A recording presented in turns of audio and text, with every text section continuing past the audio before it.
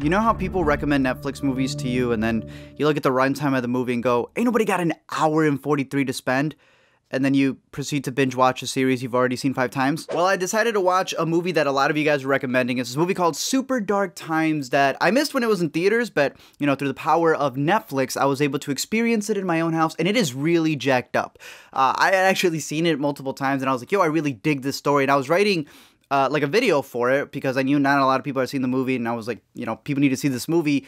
And then someone hit me with this like fan theory, and I was watching a specific scene and I was like, nah. It's a movie that takes place in the 90s, and we're following these 2 friends when, of course, something super dark happens. And for those of you who haven't seen it, take this video as the recommendation. So I know some people click on explained videos and go, spoilers? How could I have prevented spoilers? So watch the movie. I recommend it. It's dark, but at the same time, it's on Netflix. Half of you bum Netflix anyway, so you have it at your disposal. Check it out, and then watch this video as we break it down and get into spoilers. So the friend straight up katanas a dude. Some people had tweeted me and they're like, yo, this movie's boring. Yes, because you turned it off way too early. If you did see the movie completely, you know that that little accident escalates into something bigger. And by the end of the movie, there's more murders that are turning up in town. And we get this heartbreaking scene between 2 friends who realize that, well, things aren't going to be the same anymore since one of them craves murder. Hence, Super Dark Times. But one of the questions that a lot of people have brought up is, why does he become a killer? And I think that there's a couple clues throughout. You know, there's his background story, like we never see his parents, they're never around. They mention that he has another brother who's younger than him, but he's supposed to be like this prodigy, so he's getting all the attention. He's got another brother who's joined the Marines, and he gets attention for that. And then his best friend snatched the girl of his literal wet dreams. She just looked and whispered, "Whoops." It's the most erotic moment of my life. So it's not to say that everyone who goes through that is going to become a killer, but I think that kind of adds to it when you really look into the story and see like the little intricacies, which I know a lot of people were like, yeah, we really like the drama teen aspect of it, the coming of age part.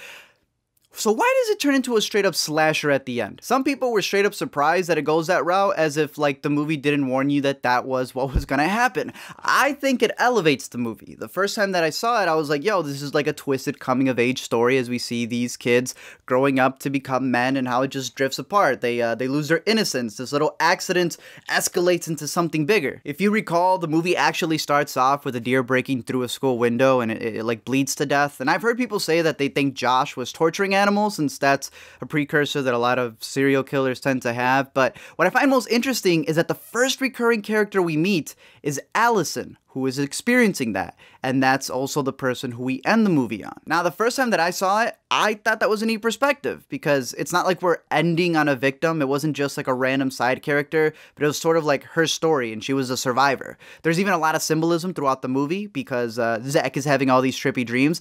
And there's one in particular that stood out to me where a sword is looming over him. And since I've binge watched Kanye West's Power video multiple times, I've kind of seen this symbolism before. I know it as the Sword of Dactyles, which comes from a Greek parable where a dude named Dactyles wanted to be king for a day, and the king's like, you want to be king? Boom, gives him all that fabulousness that he wanted, but he put a sword right over the throne that loomed over him, but it was only hanging by a single horsehair. The idea being that when you get that power, fame, glory, luxury, there's always going to be a constant danger present, a risk that comes with having that amount of authority. So if this is a coming-of-age tale about 2 boys becoming men, entering adulthood where their actions will have consequences, not just to them, but to people outside of them, then I kind of see Allison's character as more than just a side character that it seems like she is at first watch.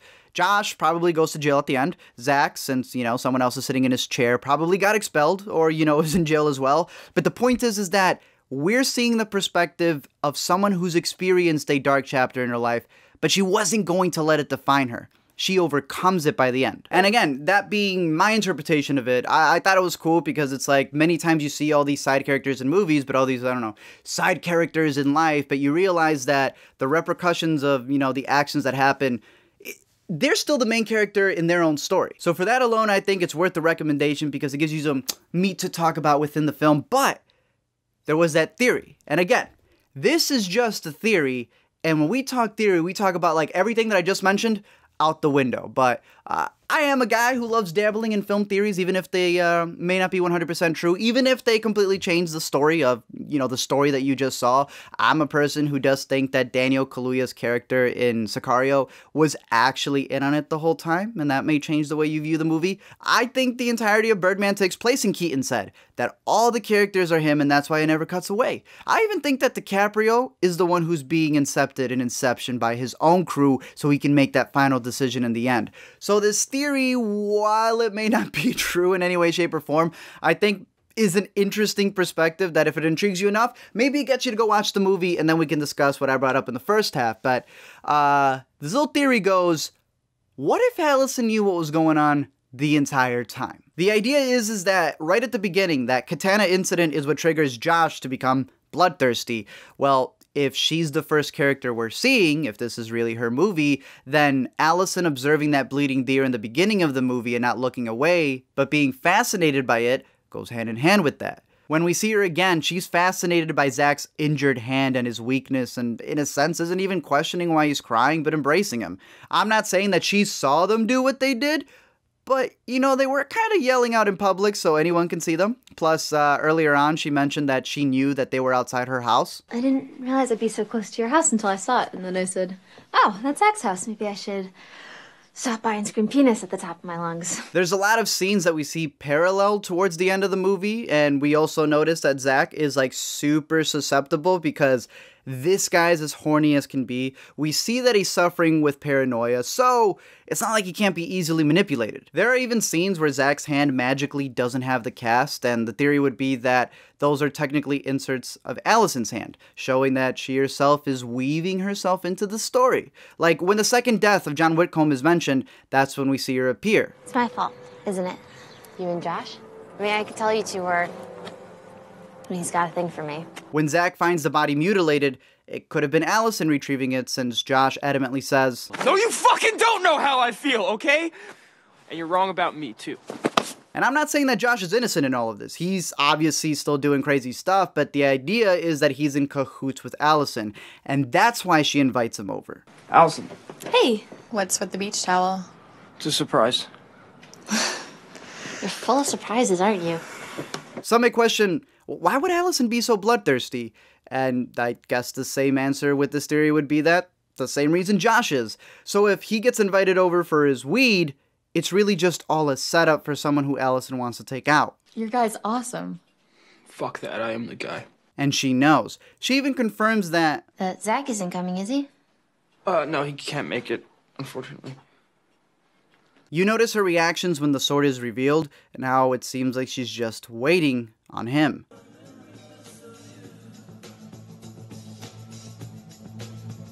Alright, my turn.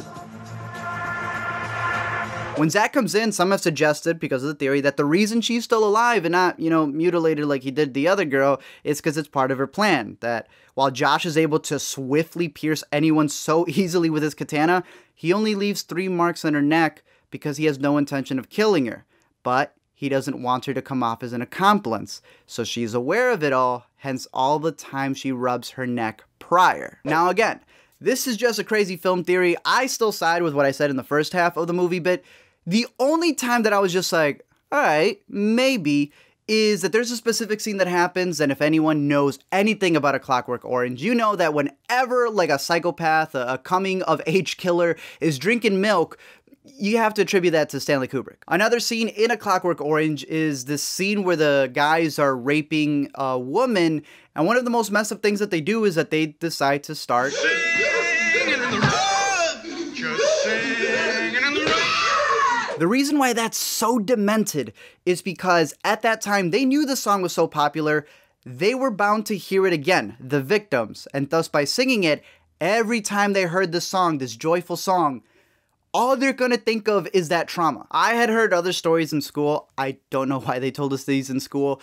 about torturing stuff that had happened and where they do the same thing. They physically torture them, but they would continuously say, good morning, good morning, good morning. So they'll never greet anyone the same way again. I bring this up because there's a scene in the movie where right before the incident happens in the bedroom that she's soaking up the sun. And later on, she has another moment where she's soaking up the sun, but she's joyful about it, even though it would call her back to that horrendous moment.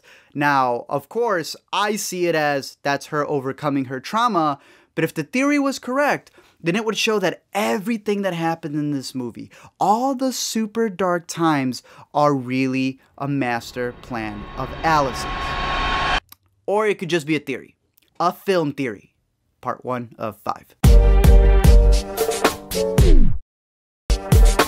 Thank you guys for checking out this video. Like I said, crazy theory that I heard for like a solid 2 weeks. I was like, could this possibly be it? Then I saw more interviews with the director and some of the stuff with the writers, and they talked about how it's like a pre-Columbine story on how like in the 90s, and again, I'm a 90s kid, in the 90s, the scariest thing after Columbine was a white boy, and I thought it brings up an intriguing discussion. I like the symbolism in it, and I think it's worth a watch. Like I said, it's on Netflix. Other than that, let me know your thoughts down below in the comments section. And don't forget to comment, like, and subscribe. Head on over to Patreon, where for just $1, we're giving out free katanas.